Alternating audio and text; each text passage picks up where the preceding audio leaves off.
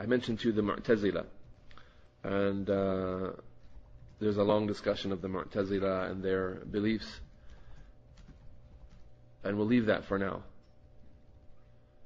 In going through the discussion of the Mu'tazila, there's a very important point that's not directly related to our topic right now, but it's important that I mention it now since it's in front of me in the book.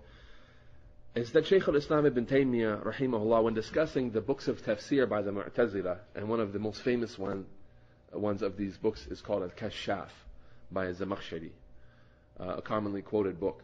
And many people, because of the tahqiq lughawi, the very strong linguistic arguments that are in the book, and sometimes very convincing passages that are in this book, they refer to it a lot, some more than others.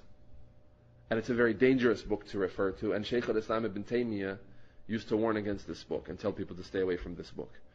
He mentions, ومن هؤلاء من يكون حسن العبارة فصيحا ويدس البدع ويدس البدع في كلامه وأكثر الناس لا يعلمون كصاحب الكشاف ونحوه. Some of these authors of these tafsirs from the Mu'tazila, those who have had this position of from their aqidah is to put the aql in front of the naql, that they take their intellect as a source greater than the source of the deen, the text of the deen.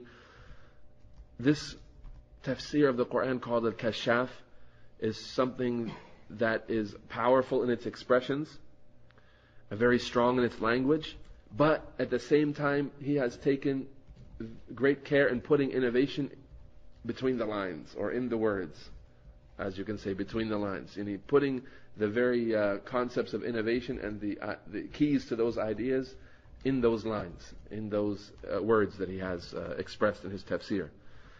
حتى إنه يروج على خلق كثير ممن لا يعتقد الباطل من تفاسيرهم الباطلة ما شاء الله. So much so that he has spread amongst a large group of people who had no intention of taking any falsehood from him, that they have actually taken an amount of falsehood that Allah Azza wa Jal had let them take. And then he said, here's the point: وقد رأيت من العلماء المفسرين وغيرهم من يذكر في كتابه وكلامه من تفسيرهم ما يوافق أصولهم التي يعلم أو يعتقد فسادها أو التي يعلم أو يعتقد فسادها ولا يهتدي لذلك.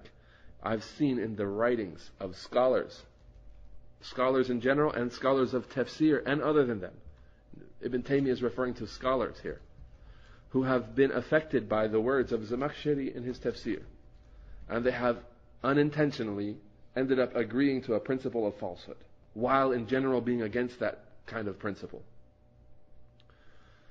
and being someone who would never take that kind of a principle as a form of guidance, but not being aware of every little thing that Zamakhshari wanted in his tafsir. They put their guard down, they let their guard down, and some innovation crept into their statements because of that.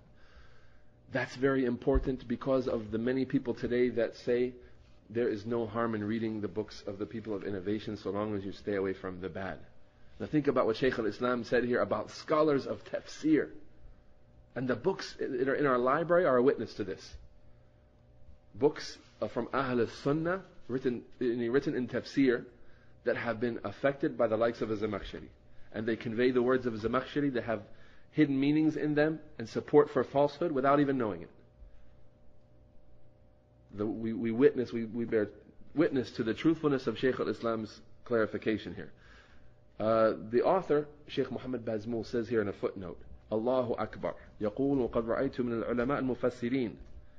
Right? He said, look at, he's talking about the ulama and the scholars of tafsir,